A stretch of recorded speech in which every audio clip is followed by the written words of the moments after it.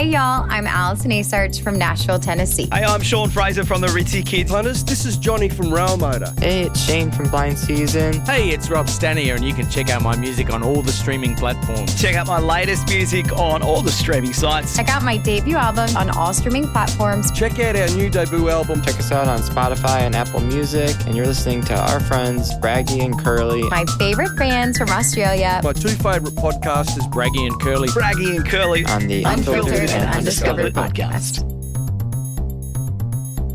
Hey there, everyone, and welcome back to the Unfiltered and Undiscovered podcast, episode 137. We're back after a 3-week siesta.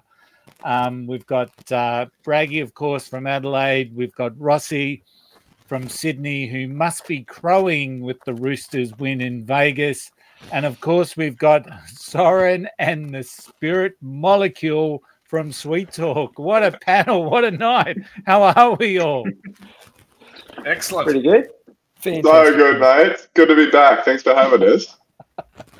And we're just talking a little bit off air because what we wanted to do is kick off 2024 with the 3 big tips that the 3 of us regular hosts had for 2024.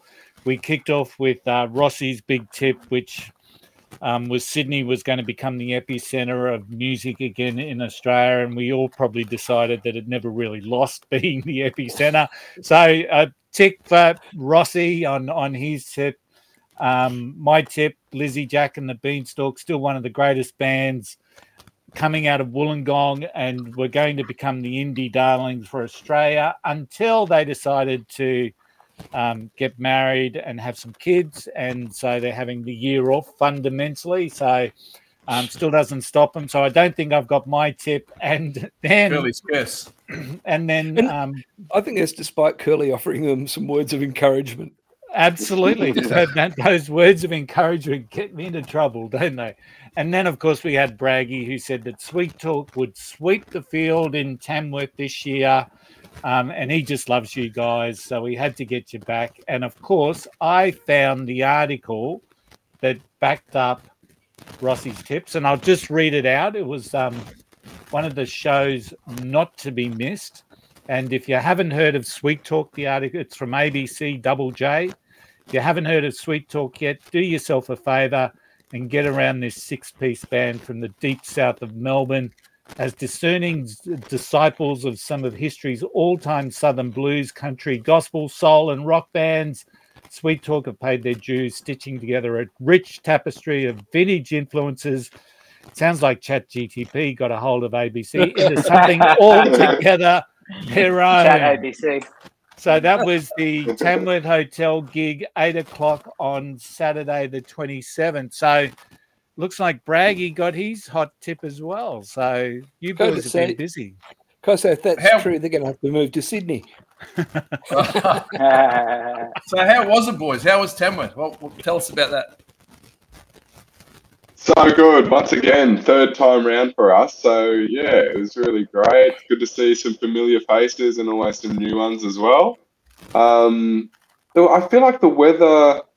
Dave might disagree with me. I feel like the weather was maybe a little more forgiving this year, but maybe not. Oh, no. God, no. No? Yeah. Anyway, no way. I thought the Friday night was the hottest I have ever been on a stage, and then the Saturday was hotter.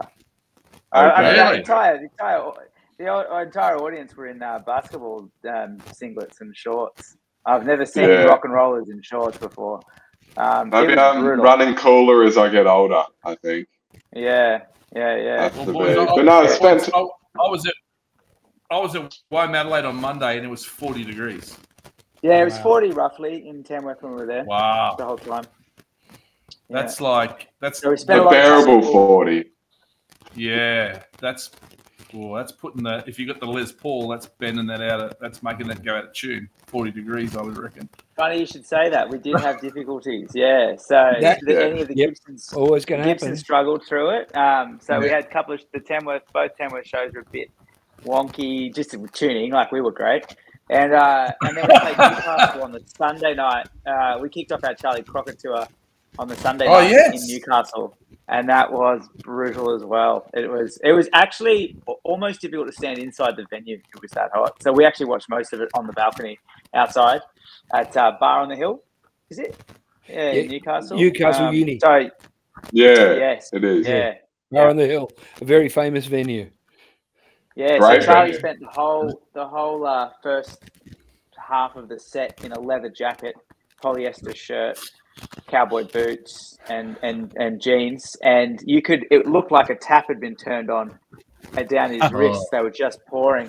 Finally took the jacket off about an hour into the set, and he was just joking around, but he was just like spraying water, like sweat everywhere. Wow. Absolutely brutal. But he never takes the hat off, which I respect. So yeah, he was a consummate professional getting through the show despite just dripping. Got to be committed to the costuming. Yeah, You do. Yeah, that's fair enough. So, is he from down south in America? Is he from like the warmer places, Texas. or is he? Yeah, so Texas. he should be okay with that heat. Maybe not quite. Yeah, I thought he handled it well. Okay. yeah. He's just committed to the Stees, But they're all Texans. San Benito and Dallas and Austin, I think they're based in now, but they're all from all over the place. They were talking about a 4-hour drive like it was nothing. 4-hour drive for rehearsal, no big deal.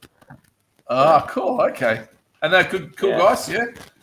Great bunch of fellas, yeah. Great crew in general.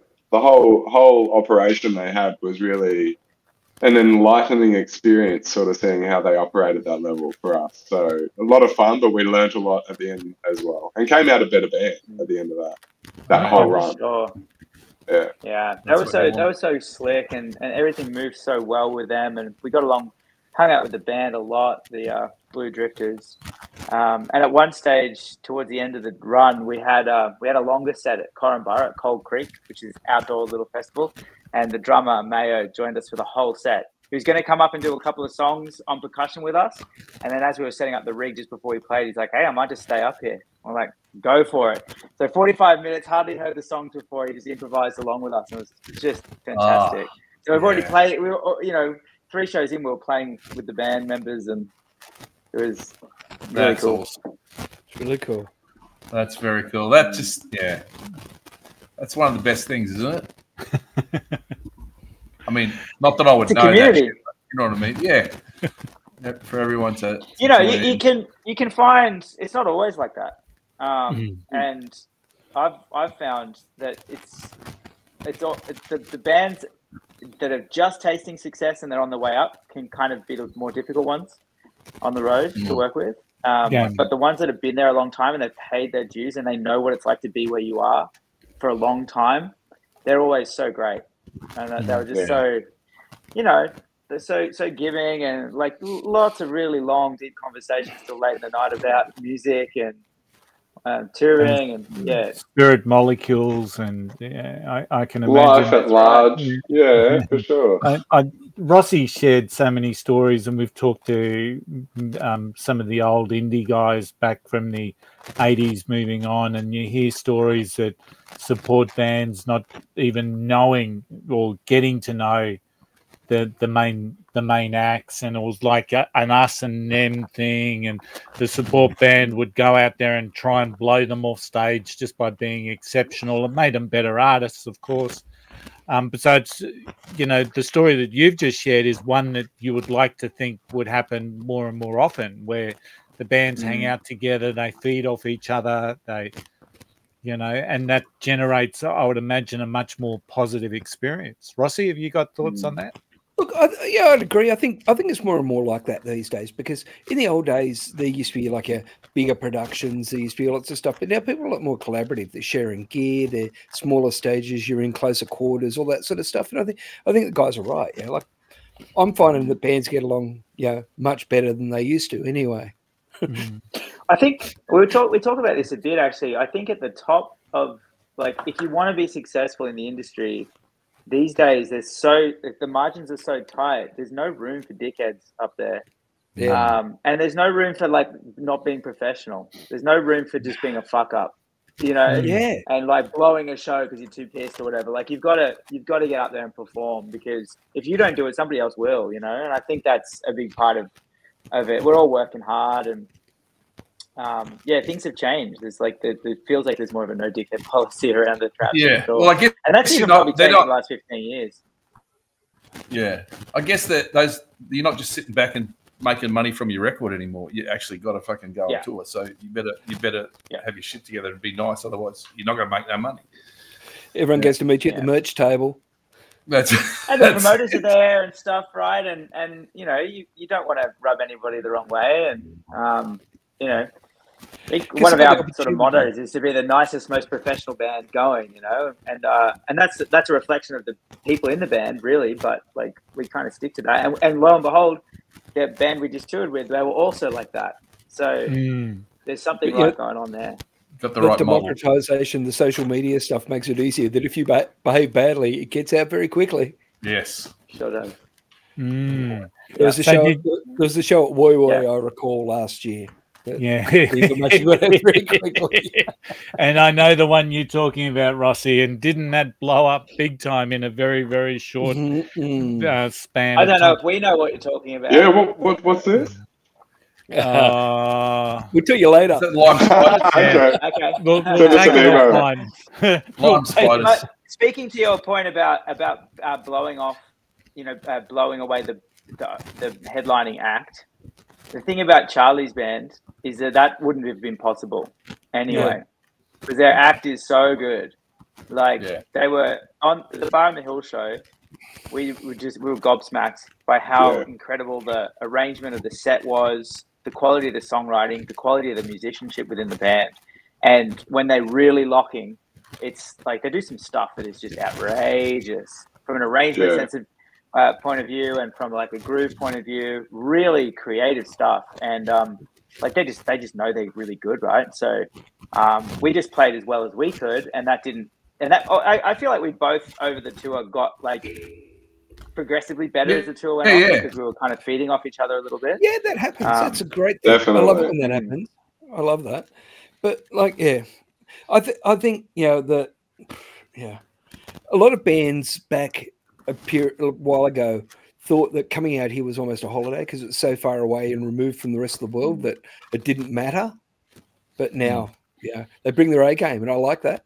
It makes me happy every time. I want to see. You've always got to be on now. Yeah, and Charlie, he's hyper aware of like the position he's at, I think, because he's been working so hard for so long, and he's just kind of made it work. So I feel like they really respect the position that they're in, because they've come from that hard grafting working musician background. But now they're in Australia. Like, how good is this? So they take it seriously. Wild, isn't it? And that really rubbed off on us, because we take it seriously too, you know. So it was kind of cool to see that, okay, the guys that are at the top end of town, they really take it seriously, and they, you know, they're doing all the right things. I've been talking to people about a couple of different things, but one of them is that it's big from there to there. Yeah, it's not that far. It takes a long time, and the incremental rise is on. But like I was talking to someone the other day, and they're a producer, and they were talking to a guy called Chris Thomas. And Chris Thomas is a famous producer. He did Never Mind the Bollocks, right? Oh yeah. And he lives in Sydney for 3. He played keyboards on some of the White Album and produced it when George Martin went on holidays, right? Wow. And this guy's in Sydney, and he's kind of breathing the same air as us. Like, it kind of blows your mind that these people like the people that Charlie would have played with are people that we would have thought once were unattainable, right? He shook Willie Nelson's hand. So we shook the hand of the man who shook Willie Nelson's hand. Yeah. And that's what I'm talking about. It's every day, Dave. It's not that far away, is it, really, when you think about it? You know? Just a bit of luck going your way. You never know where you're going to end up. Yeah. But have you shaken the hand of Chad Morgan? Well, you'd have to enlighten us here, Curly. Chad Morgan's been for a long time, isn't he? How long? The Sheik from Scrubby Creek. Yeah. The Sheik from Scrubby. Yeah, it's fabulous. Well, then we've lost Soren.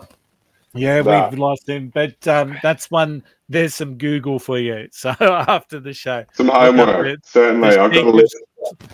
One of the most attractive men that was a big Australian country music success story, and still playing at nearly 90, I think. Yeah, against. Is he still alive? I thought he was dead. No, I did a gig with him last year. Yeah, it's incredible. He likes the ladies. That was the funniest thing. He likes the ladies. Now, but speaking of big names, in a couple of weeks, well, I think it's 28th. It's the last week weekend. I think you guys are going to the Byron Bay Blues Fest. Hey. I just checked out the lineup for that, and I mean, I know if I was you guys, I'd be keen to like Tedeschi Trucks band. Yeah, that'd be cool. Killer. Definitely number one on our list. Definitely number one. Thought it would be Ben Harper. Yeah. And I saw Tom Jones. Yeah. Is that right? I'm all over that as well. I wouldn't. What mind. a voice! What a voice, man! Yeah, that'd be. I mean, one of our biggest songwriting influences, probably guitar playing influences, melodic influences, Taj Mahal. Yeah. He used to play with Ry Cooder in Rising Suns, and actually Taj and Ry just did an album last year, and Ry Cooder's massive for us as well. So Taj is going to be there. Ricky Lee Jones is another big songwriting influence. And so the Allman Betts brothers, one of my favorites. Huh? Oh, Tedeschi brothers, yeah. You say Allman brothers? Allman Betts Family Revival. Yeah, let's do that. I want a bit of that. Yeah, which is Dickie Betts' son Dwayne and Butch's son Derek. No, fuck. What is it, Dave? Nah, I think it's Greg's son. Is Devin in there? Yeah, Greg's son Devin. Right. Yeah, Greg Allman's son. Allman. Yeah, it's crazy because the that'd be cool. Like it's Dwayne Betts and that's a bit confusing. Is that Scher's son as well? Or is that the other Allman? I have no idea. He's Dwayne Allman's question. Good question, Braggy. I forgot about that piece of trivia. Totally. Dwayne Allman. That's Dwayne Allman. Wow. And but Derek Trucks is related in there too, isn't he? Somewhere. Yeah, I think he was the son of the drummer. He's the drummer's son. Yeah. Drummer's son. Yeah. Uncle. I think it's his uncle. What a song! Right. That'll be smoking. I'd really like to see that actually. Oh man, they're the best jam band on the planet, and they will be until they pull up stumps. There's no doubt about it. They do things. They're the best, and I'm actually on a wait list to try and get tickets for the show down in Melbourne. Which I keep missing them because they keep coming up, and I miss them because everyone's trying to get tickets. But I'll go see them again here. As well as I've got a sneaking suspicion that there's going to be some form of a jam at this Blues Fest, and I think it's definitely our intention to try and get a part of that, isn't it, Dave? Oh, for sure, definitely. Yeah. I mean, one of the big things about the Blues Fest, because we grew up going to those festivals, and it's the guests, people coming and sitting in on a set. So my uncle Dom Turner from the Backsliders, he's played with Derek Trucks in the past. I think that was in Adelaide somewhere. And Derek, and who knows who's going to jump up with them here. But we've got some plans in that areas too. We're going to have somebody pretty cool come and join us for a song both nights we play. So that's all part of it. So seeing what collaborations occur is half the fun. That's going to be awesome. And you guys are on Thursday and Friday. I thought I saw. Is that right? Yeah. Correct. So you're going to have the rest of the weekend to hang out. Yeah. That's going to be awesome. So we're going to stick around for Saturday for sure. And that's when Tedeschi Trucks is on and stuff. So yeah, Saturday's just as a punter really. A punter with an all access pass. You've got to keep on working the room all the time you're there, man. That's right. Yeah. We got no trouble with that, to be honest. Yeah, I didn't think so. You got to. It's the job. There's 6 of us. If someone has an off night, there's 5 other people to sub in. I only went there once. You know what else I really liked was the rock quiz. Yeah. Because I'm in love with Julia Zamiro. Yeah. Right. We actually we met Brian from Rock Quiz the other week. Oh, Brian. Yeah. He's He was funny. the first person at Riverboats to literally greet us as we arrived. And we hit it off. He's a great guy, very knowledgeable, like a great knowledgeable uncle. Had some great conversations, and he worked the mic for us as an MC as well, hyped up the crowd. So it was great to hang out with him, actually. That's cool. Mate, you guys are really on fire at the moment. You've got some momentum happening. So when's the next lot of music going to come out? I guess is the question. What are you doing off the back of all this work you've been doing? We have we've got big plans, don't we, Dave? It's sort of, it's not exactly in chronological order at the moment, but we've got a plan, and I think the overarching idea is to get an album out next year. But this year we've got a single coming out, probably, what do you reckon, Dave, like 7 weeks, 8 weeks? 6 weeks, 7 weeks, something like that. Yeah, we're literally just waiting on the master to return from LA. So yes, that so could you be can tonight, expect that. could be tomorrow morning. Cool. All right. Yeah, well, so that's Hot that'll be Skillet up to Love. the Blues Fest. Yeah. We can announce here that it's called Hot I Skillet think this Love. is an exclusive, boys. Oh, okay. right. Curly, write this down. And just be careful when you're on the Golden Guitars red carpet. You have to, Yeah, make sure, because none of the other guests that were there said anything about us. We'll have to shout you out. Yes. Cool. Shout out to the boys on Unfiltered I consider that to be a done deal, fellas. Yeah. So what's it called, Dave? The song? Hot Skillet Love. Hot Skillet Love. Oh, Hot Skillet Love. My God. Yeah. Which is a few degrees warmer than our last single, Warm Love. You see that the love is getting hotter as we get better as a band. The next one's just going to be Inferno something or other. Yeah. Burning Love. Yeah.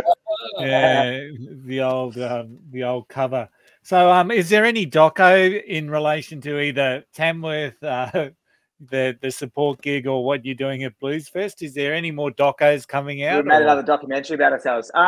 Funnily enough, I'm glad you asked about the documentary that no one ever asked for. Thank you. Someone finally asked about it, because and there is, isn't there, Dave? There certainly is. We've got something.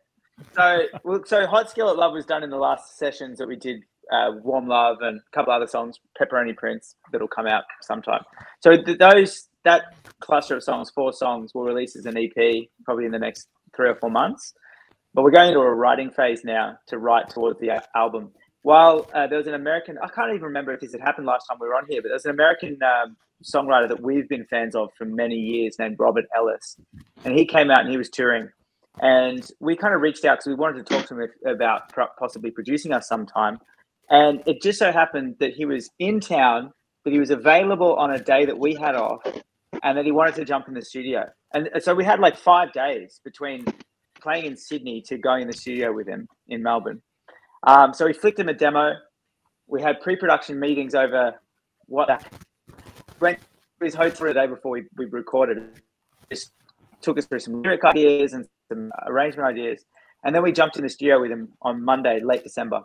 And we tracked one of our songs, Crazy. And it just turned out so great. We're so happy with it. Because Soren and I have produced everything up to this point and engineered it and in many cases mixed it. So that's really stressful when you're also writing the songs and playing guitar. So it's a not a particularly fun experience, especially for myself, who I'm often in the control room hitting record on a tape machine and running into the other room, picking up the guitar and trying to play. So it's like that can be really shitty. So we've hired engineers the last couple of recordings, which has been good and bad.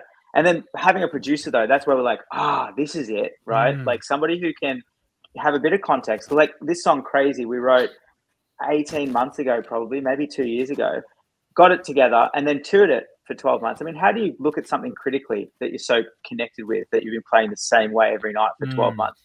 So Robert can come in and go, hey, I reckon you should try this cheeky chord here, or this line could be stronger to reinforce the narrative, So that was really phenomenal. And then he actually played piano on it as well. So Craig played Wurlitzer, he played piano on it. We cut it all live, no click track, everyone in the same room. And what you're hearing on the record is essentially that live performance. Tani did maybe 4 vocal takes and Robert comped it. So it was super, super quick. We had it mixed within 7 days and mastered within 7 days. So that's actually something that we've recorded recently that probably won't come out until after we've finished the previous EP that we recorded. That song, Crazy. Yeah, that song, Crazy, we did make a documentary about. So, yeah. It's a whole new level. And he's an incredible musician. And we just hit it off with him. He understood what we were trying to do deeply. Because he's an encyclopedia of music. He's a phenomenal guitarist, phenomenal pianist, phenomenal drummer, crazy songwriter, you know, like just real genius level type stuff. So he kind of, it was a real match made in heaven. So we realized we found our guy. It was total like pitch. Like we had no idea if it was going to work, and it did. So he's going to come back in December and produce the record that we're currently writing. Oh man, that is such an asset. Wow. But just that whole story, everything's just happening and it's all synchronicity. It's just amazing. Ever since Braggy picked you to be his #1 pick?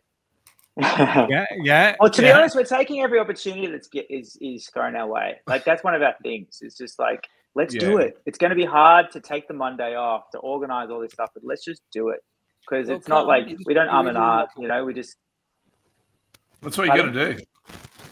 Yeah, totally. It's fantastic. Totally. What a great result. Yeah. Great result. All right. Hey, so guys, we didn't tell you this when you agreed to come on the podcast, but we now do a trivia segment. And seeing that we've used the word trivia and then we used the word Brian Nankervis and rock quiz, I think it's a great time to bring it in. Yeah, so Braggy has been doing I ran out of the trivia. Who am I, so now I do trivia. Right. Yeah. And so what it is, what it'll be Sweet Talk versus Curly and Rossi. All right? Right, Dave, we've got this, mate. Now it's just you got a pen, probably need a piece of paper, a pen, or your phone. I don't know. Yeah. There's only 4. I'm ready, Braggy. It's only 4 questions, but each question's worth 5 points, all right? Okay. So it's gonna be out of 20. The first 3 of the 4 questions, there's like 5 parts to it each. That's why they're worth 5 points. The last question is just worth 5 points. Okay. Nice. Are you ready, Rossi? Are you ready? Ready to crash and burn. Yeah. Okay. The first one is who's missing from the 3-piece. Okay. I'm going to give you the 2 names. You got to have the 3rd one. All right. Okay. First one is Stuart Copeland, Gordon Sumner, and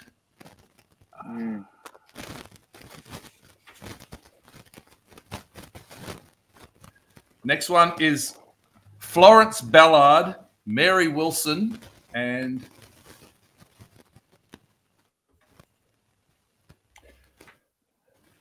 as Braggy just takes a sip of his beer and leaves us in the lurch. Yeah. Hey, you enjoy this. You enjoy this. I love doing this. You ready for the next one? Sure. Yeah. Dusty Hill, Frank Beard, and How?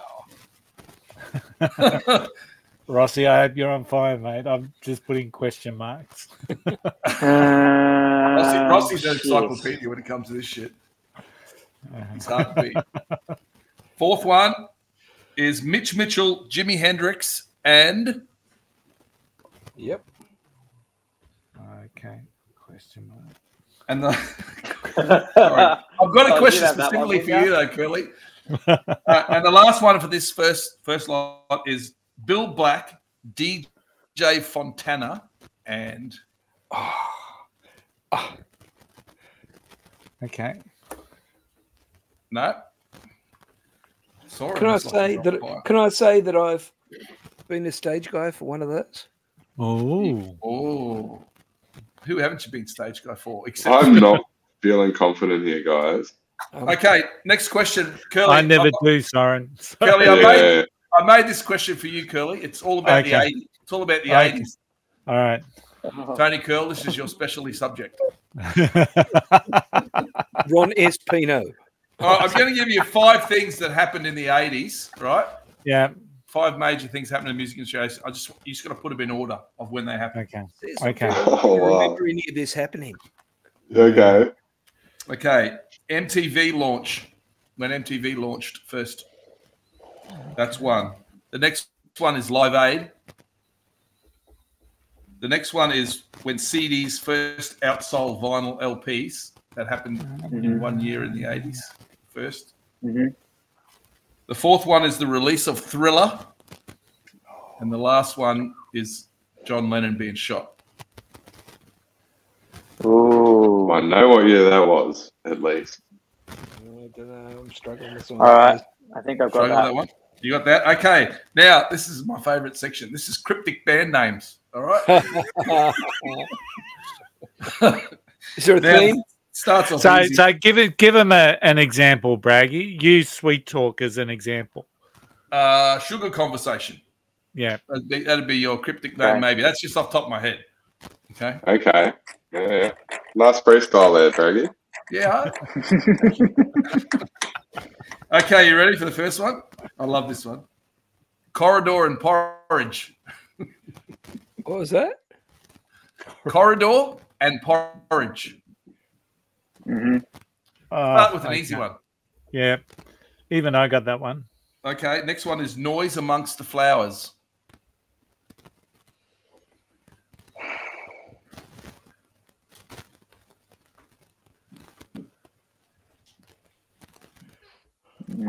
Oh.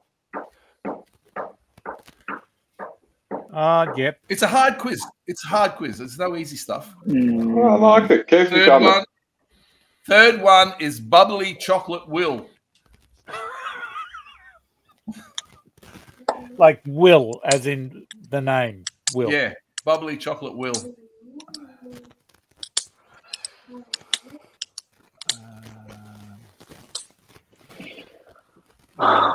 Next one is Repeating Male Rabbits. Repeating male rabbits.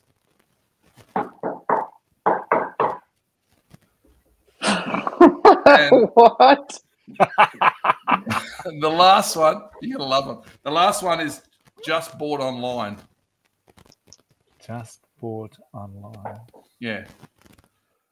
Okay. Okay, and then there's one more question, boys. And the last one Whoa. is what do these bands have in common? Okay. Hopefully you know all these bands. I'm sure you guys will. You guys are knowledgeable. The Monkees, Van Halen, the Foo Fighters, Talking Heads, and Bread. Remember them? David Gates. Mm-hmm. Yeah. So what do they have in common? What do they all have in common? The Monkees, Van Halen, Foo Fighters, Talking Heads, and Bread.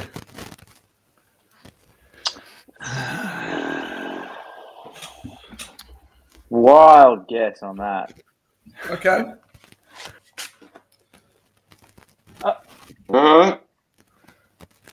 Ready? All right.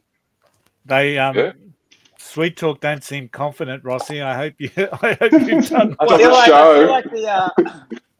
I feel like the questions in this were targeted towards a slightly older demographic than I guess tonight. Yes. No. Thank you. Defending our honor, Dave. The questions in this were made up by someone from a slightly older demographic. But someone who knows No what bias nerds, here. what nerds you are in musical influence. Yeah, these guys. Yeah. If you don't know, I don't think you bloody any should. of these groups were active while we were conscious beings. But we do know music history, so let's find out. Okay, Stuart Copeland, Gordon Sumner, and Andy Summers. Andy Summers, correct? Please. Did you get that, boys? Rossi and That's the only one I got. 1-1. I think me Florence too, Ballard, Mary Wilson, and Diana Ross. Yes, the Supremes. Bom, Okay, bom. that was an old one. I know that was old. That's before my time, even. Dusty Hill, Frank Beard, and The Reverend Billy Billy Gibbons? guys. Reverend Billy Gibbons. Yeah. DZ Top, baby. Yeah. Mitch Mitchell, Jimi Hendrix, and Chaz Chandler. Noel Redding. Noel, yes. Noel Redding's the bass player. Soren's propping you up, Dave. Going well. I'm getting way more than I thought I would. Bill Black, DJ Fontana, and the guitarist in Elvis's backing band, Scotty Moore. Yep. Tough one. What's the score? Yikes. I got We one. got 3 for round 1. Four is pretty good. I think that's great, yeah. 4-3. Okay. 80s timeline. This is how it happened. John Lennon was shot in 1980. Yes. MTV debuted in 81. No. Damn, I'm out.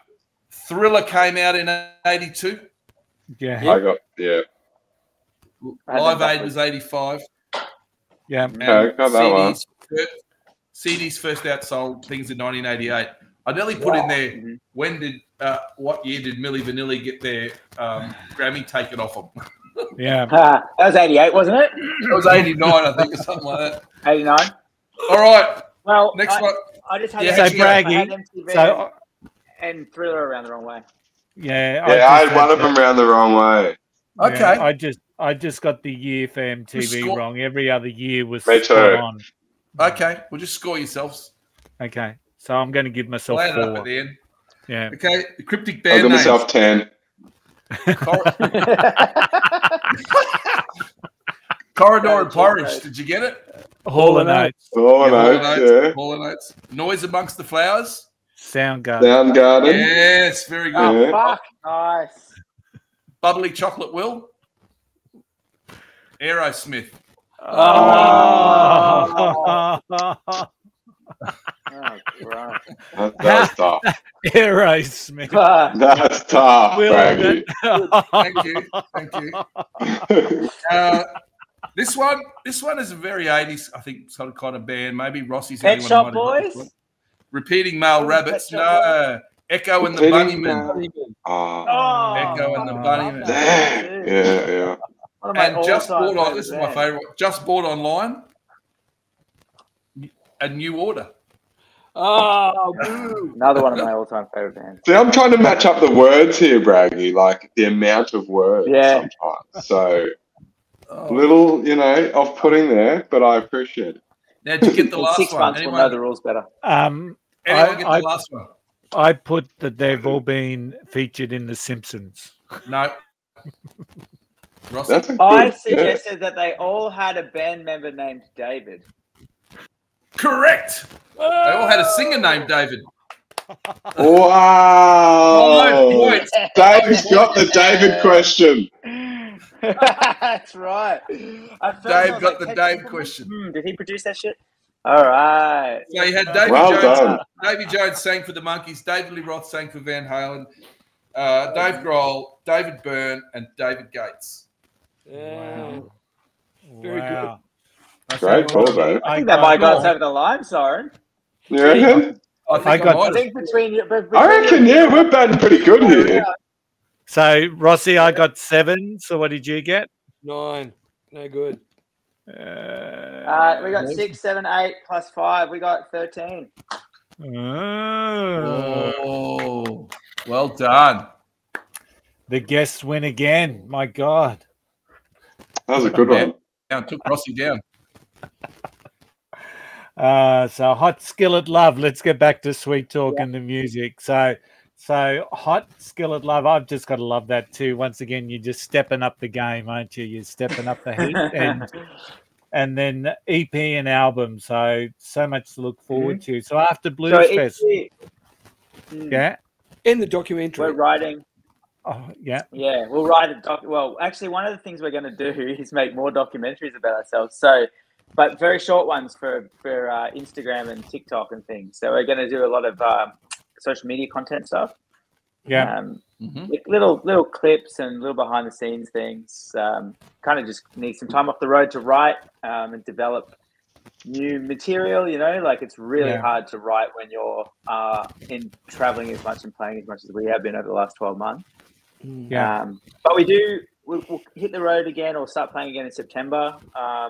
We've got some other kind of cool releases coming out around then, and play a bunch. And then we've actually just announced a European tour for December. Where you going? Oh, wow. At the moment, we've locked in. Well, we've got Spain, Belgium, Germany, and Netherlands pretty much 99% locked in at this stage, with hopefully maybe something in London or So we'll definitely keep you posted. That's fantastic. Yeah, that's awesome. They're gonna love you. We're pumped. They're gonna. How did that come about? Just because do you have a fan base there at the moment, or? No, well, it's a funny story. We've been working with a grant writer recently, and he had a contact over in Europe that we sort of got talking about no more than, I would say, a month ago, Dave. And somehow we got in contact with a guy from Teenage Head Music over in Europe, and we were able to put it together pretty quickly and put it together for between December 4th and December 22nd at this stage. So, boom, we're going to Christmas. We're spending Christmas in Europe, hopefully, Dave. We'll see. Bit of snow, maybe. That's just saying yes to everything, isn't it? It's just making shit happen. Is. I mean, yeah, that's it. Like we figure, well, we could wait till a warmer month next year, but that's 18 months away. Like our big thing is 2024 feels like a real big building year. You know, like we're going to be writing for this album. We're building an album. We're building our team around us. You know, we've kind of really locked in our touring agency and our labels and things like that. So it's about building for 2025. And so we figure if we can get over to those markets and plant some seeds and get some of Europe moving, and then head back there next year, you know, it's a better opportunity for us. So I don't feel like we don't feel like we're operating on borrowed time, but like you mentioned the word momentum before, and we're pretty aware that we have it at the moment. And the thing about momentum is to keep it rolling, you just got to keep moving. You know, the second you stop running, you're dead. So yeah, we're just like, fuck it, let's just do it. And we love doing this, right? So like, why wouldn't we want to go to Europe in December and play a bunch of shows?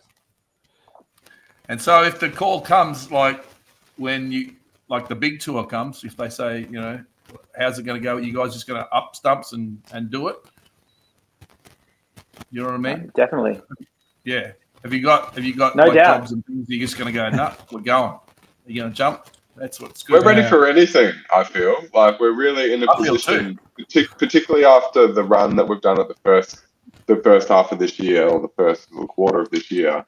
I really do feel like we're ready for anything. So, whatever comes our way, I think we're up for. That's quite a few of us are in pretty unique positions with our work scenario as well, where we kind of work autonomously and we can work anywhere.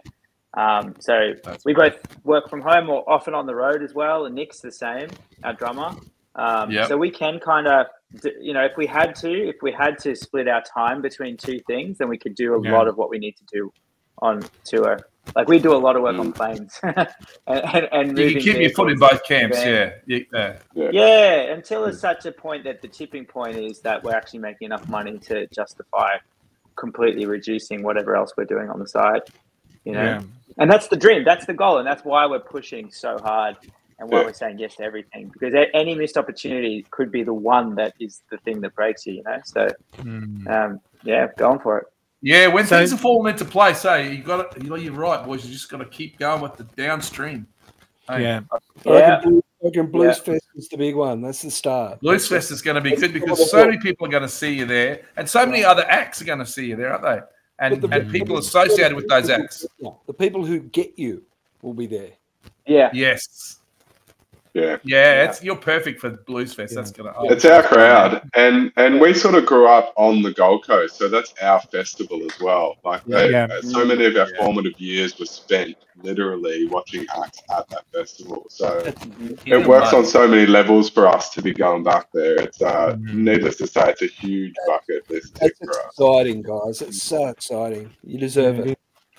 You would have played in front of a lot of new audiences over the last, 6-7 months. So when do you know what's that moment in time, I guess, during a gig that you know that they're getting you, that you can start to see that, you know, because when we go see a new band, there's someone new on stage, you're partly interested and partly not, and you might have a couple of beers in your hand while you're waiting for the main act. But what's that moment that you know that, hey, these guys they're getting into us? Is there a moment in your set where you feel that sort of happens? It's different for every show, I think you'd agree, Dave. Yeah. But it's often like it's unquantifiable as far as a moment, I'd say. But you can feel it. We all feel it. When they start getting it, that energizes us, and then you're in that cycle of energizing each other, and the show becomes just so much better for it. But yeah, it's different to every show, to every venue, I'd say. So there's no particular song or moment in the set. Yeah, that's right. And like the Charlie Crockett stuff, we did 6 songs. We did like 30 minutes, except one of the shows we played for 45. We'd never done that before. So that was quite an interesting experience for us, because we had to kind of squeeze in some kind of set arc in 6 songs. But we also had to do enough to be ourselves and be authentic, but also capture as many people as we could as they were walking into venues.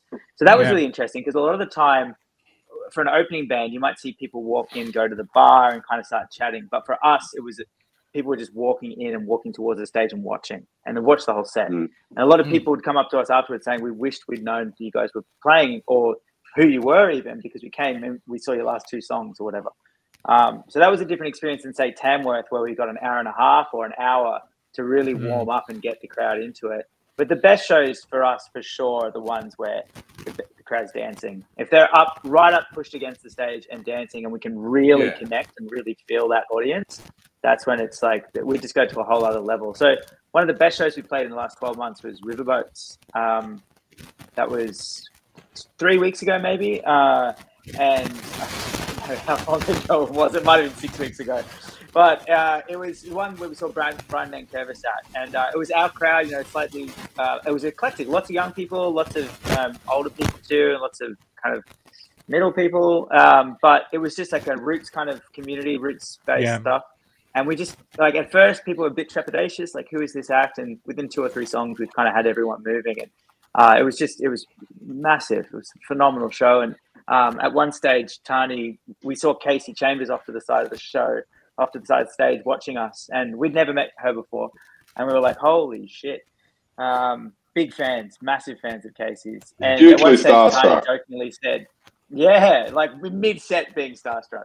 And Tani goes, oh, get Casey out here as a joke. And our tour manager, Danny, he sort of ran backstage, he'd been talking to her and said, oh, the guys want you up on stage. And she didn't bat an eyelid. She got straight up and walked down stage. So the first time we'd said anything to her was when she walked out mid-song to join us to play the rest of the song and improvise the rest of the song without Tani. Yeah. All the hug at the front, like that was honestly the first moment we met Casey was on stage.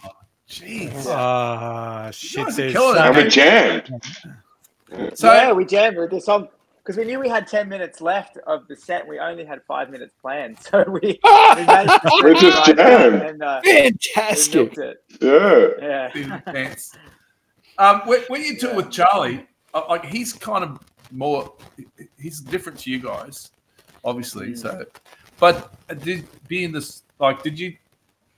influenced as songwriters from his style of stuff? Or you must definitely, I'd say. I'd say so. Definitely from him and from the people that he's influenced by as well, which if we're talking George Jones and harking back sort of an older era. But I think Charlie himself was so impressive in so many ways. His obvious craft, his songwriting was an eye-opener for us and something that we will aspire to. His stage craft, that was a huge thing I think we took away. But particularly Charlie, just his command of what he's doing, his command of the audience, the fact that he feels bigger than just a human, like he's bigger than, and it's been a while since I think I've seen that, So, he's something else, and we all learned a lot from him and the band, obviously, who are just amazing. Yeah, and I think that there's a lot of variety in what he does, and you might have heard the country-based songs, but he does a lot of soul stuff, and they do some even slightly funk stuff. They do a lot of deep sort of southern blues as well. So over the course of an hour and a half, there's a lot of different genre, tipping the hats to. There's jam out sections. Cullen, so they toured a piano, an upright piano, and a Wurlitzer, and a Hammond B3 organ with a Leslie speaker. And by the end of the tour, on the hill, they had the Leslie cab out on the deck. You know, they're miking it up out on the deck, running the cables through to the stage. Huge, awesome operation. Piano, Hammond I've got PTSD. The back's tweaking. And he played trumpet. So there was just so much going on that was so wonderful as music fans. Like, these guys are music fans. Charlie is a music fan, and all of his band is a music fan. From a songwriter's perspective, his word economy was really interesting to me. Like, he has a real ability to get, like, almost like a Hemingway, in a Hemingway way, where it's like you cut the fat, get just the essential information in each line.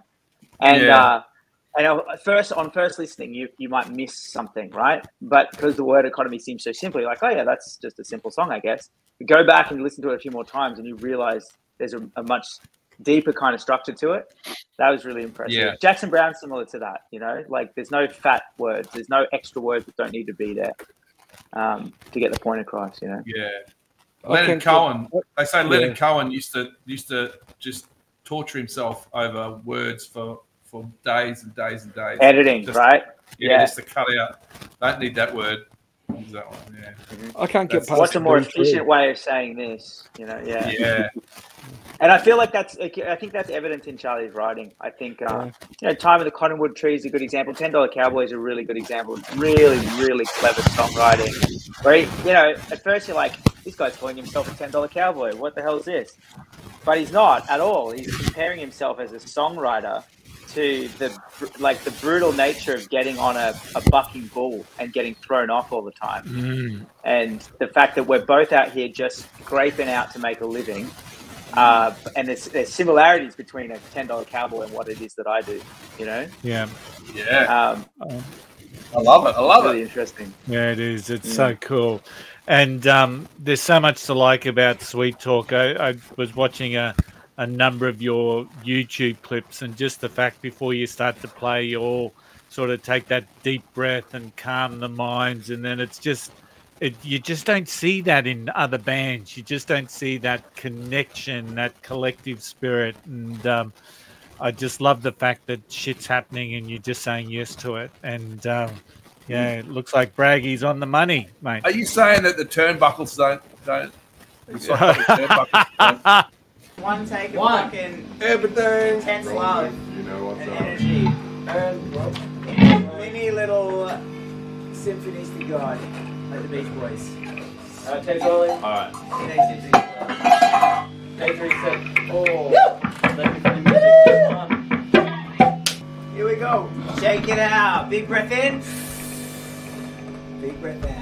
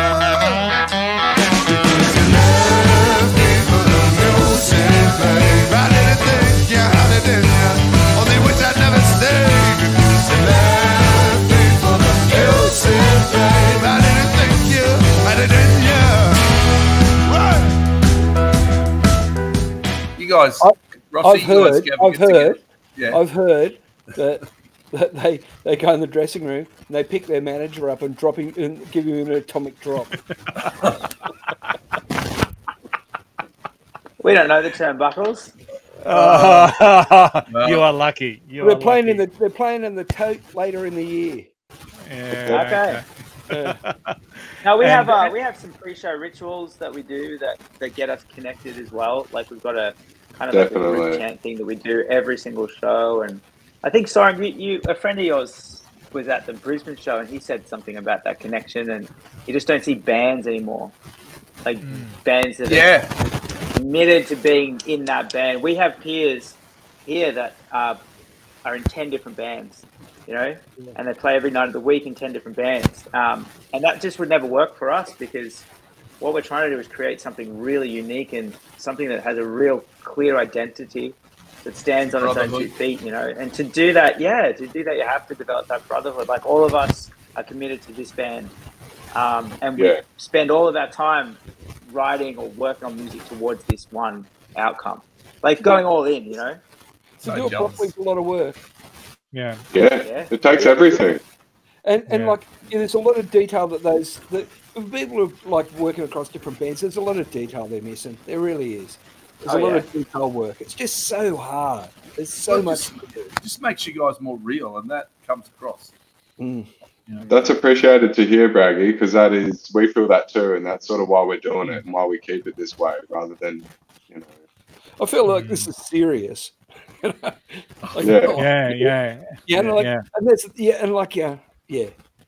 there's that seriousness, but it's also that good-natured banter stuff and not taking yourself too serious. So, but we don't take ourselves seriously. But when it comes to the music, deadly serious. And if there's a band traveling around the country in a van, gallows humor rears its ugly head.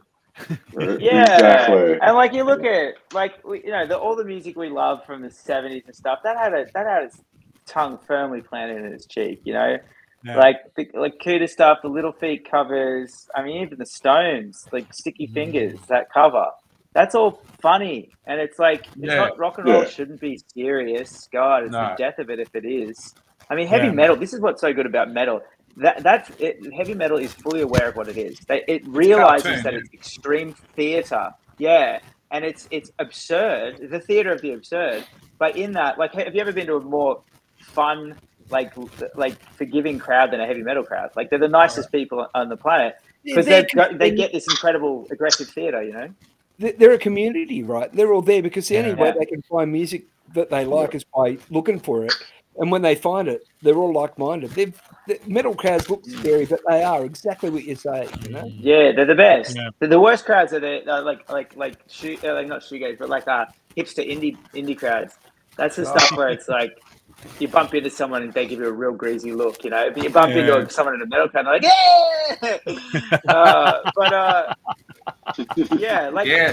But we have that. Some jazz crowds are the same as that. Yeah, a bit pompous. They take the art too seriously, and they forget that it's, a lot of this stuff needs to be tongue in cheek. I mean, the human condition, like if you want to be authentic, like we are actually just kind of fairly relaxed, joking. We joke around all the time. We fuck around, and that's got to come across in the music. Like we're not sad boys staring at our shoes, crying into our milk. That's part of the authenticity. This is us through the music. Yeah. I was under a metal show in Dallas and stood there, and there was this guy behind us. He goes, "You're in the way." I turned around and said, "Oh, sorry, mate." When he realised we're Australians, he was all over us, right? Then, not long after that, I realised I was in a bar full of people who were carrying. It's like, okay. Okay. Yeah, let's not get on the wrong side. Yeah, hey, I had the pleasure, Dave and Soren, while I was away, that there's an up and coming band called Rail Motor that gave me a bit of a preview of their next release, and they may give you a bit of a run for your money in the Southern blues sort of rocky sort of. What are they called, Curly? Rail Motor. Yeah, and. That's Braggy's. And I hunt them down. Yeah, hunt him down. So Braggy's got kill 'em. Yeah. Yeah. And Braggy, I do have to say that Annie Rail Motor is an amazing addition to Rail Motor. So she's part of the she's family. done She well. goes all right. Yeah. Cool. Yeah. Yeah. So- we No, I'd need love to check it out. Yeah. Oh, yeah, if you want. Braggy gets very, Controversial. Braggy gets very Right? subtle about his music. That's all, Soren. So Wait till I'm happy with this one. Wait till this one comes out, Soren. Don't. Yeah, I'm happy with this one. All right. Yeah, Sit tight. yeah, Fair enough. I've got someone making a film clip at the moment, huh? What's it called and when's it out? I think we're going to call it 11 because it's just a good number. I like it. We're I see. I've just clocked what's going on here. Yeah. We're all right. 11ists. Gotcha. So I think I'm going to call it 11 and putting 12 songs on there. And Braggy, I bet you didn't think of doing a documentary while you're up in Agnes Waters recording it.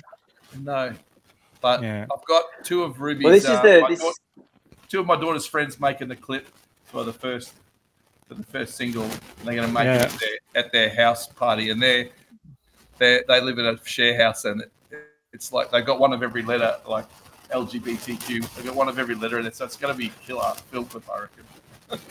And they're all artists, so anyway, can't wait to see what they do. Yeah, this is the world we live in. You know, you got to make visual content to go with it. You know? Yeah, it's part of the game. So we're just trying to figure out how to do that more regularly, more efficiently. 30 seconds for Instagram, a minute for TikTok. Yeah. Oh man, those beasts Necessary evil. Yeah. Hungry beasts. Hey, can I just talk about footy before we go? Are we going soon or what? Yeah. I was just about to wind up, so talk about footy. I just thought it was funny how you NRL blokes, you spent all that money, went to Vegas and got 42,000, and then the AFL just played Sydney versus Melbourne in Sydney and got more people.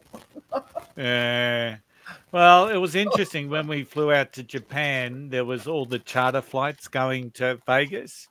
And the airport was just overrun with them. So out of that 42,000 in the stadium, I reckon 30,000 would have either been Aussies or commies that have flown over for the game. But I will point out that if you want to go and see the AFL, you don't have to leave the country. No. Ever. Quickly, before we go, boys, we are not actually finished spruiking our wares. Okay, sorry. So quick second. We've actually got a single coming out this Friday with a guy called Andy Gollage. I'm not sure if you guys I know Andy Gollage. Yeah. We've done a track with Andy. We actually did some backing vocals on a song that's coming out. I think it might be called Me and My Loving Myself, I think. Loving Myself? Yeah. So this Friday, check it out. It's going to be really cool. It's a really cool song. We love Andy. You should have him on if you haven't already. Well done.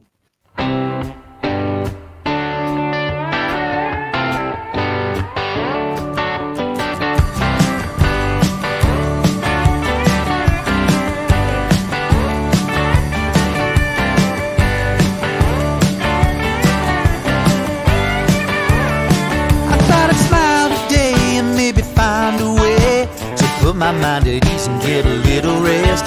Though I cried today, I found a little place in the corner of a southbound carriage. South Coast line sinking, sunset blind, I'm singing. Maybe this'll be the start of my love. Me and my love and myself. Oh, me and my love and myself.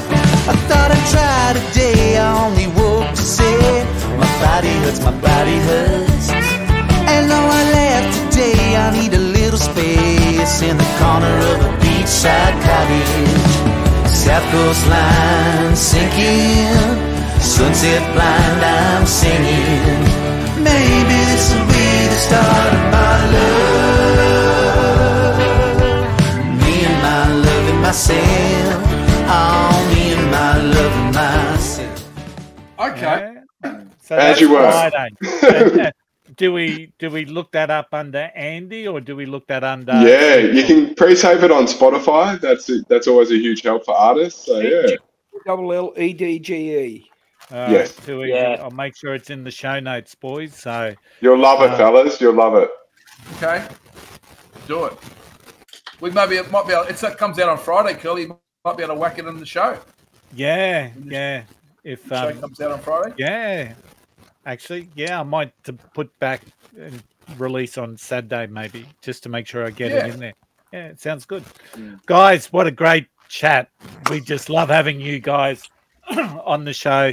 One of the things that happened after we finished recording last time and Braggy had to go to eat his dinner and you guys said the fatal words. What were they, Rossi? That Braggy knows his shit came out of your mouth.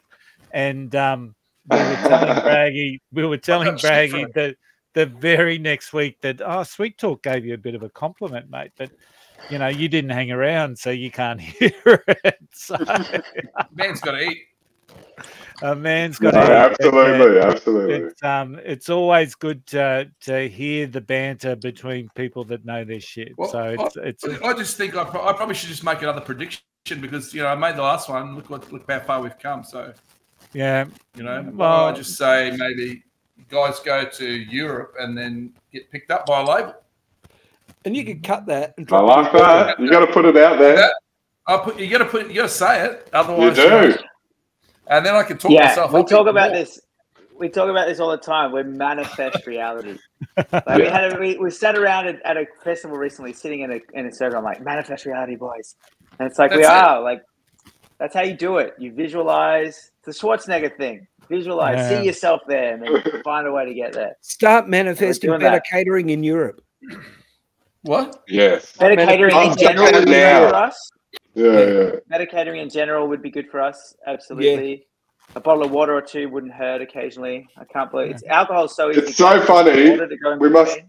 We must have a reputation because our rider is just beer and tequila, and water would be nice if anyone's listening. We never have any, ever. It's something about the music, I guess. They assume it's just beer and whiskey. Music exudes whiskey and tequila. Definitely. 90% of our songs are about drinking, probably, so that doesn't help, man. Absolutely. Well, next week, guys, fantastic having you here. Next week's show, we have a gentleman called Link Phelps joining us, and he is an up-and-coming country music artist, and we're also being joined by Big Stu, the country music correspondent, because he knows Link, and it should be a good show. So that's our next week's show, but this one's been fantastic. If you've enjoyed the episode, you know what to do. Like, subscribe, leave a review. It all helps. We're on YouTube, Facebook, TikTok. All of Sweet Talk's links will be in the show notes, so please check them out. These guys are just authentic and awesome. And lyrics from the playlist this week, and it's from Guess Who, Lizzie Jack and the Beanstalks. It's from that great song that I love, Before I Go.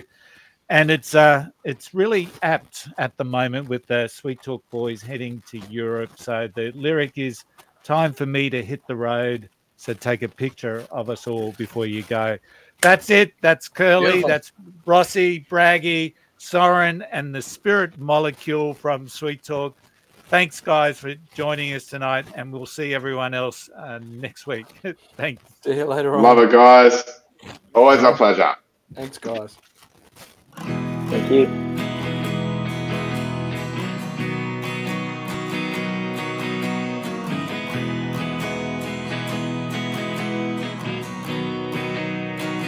Did anybody bring sunscreen?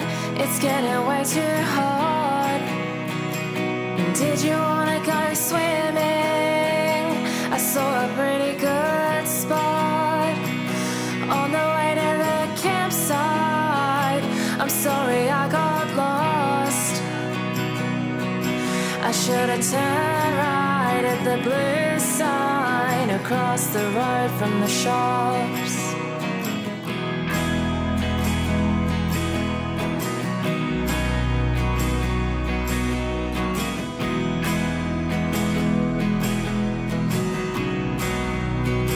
Did anybody bring a charger? My phone's nearly dead. And have you seen my sunglasses? I think they're in the This drink is way too strong, it's going straight to my head. I should have known you always hold with a heavy hand. I don't wanna go home, but I gotta work tomorrow. Time for me to hit the road, take a picture of the soul.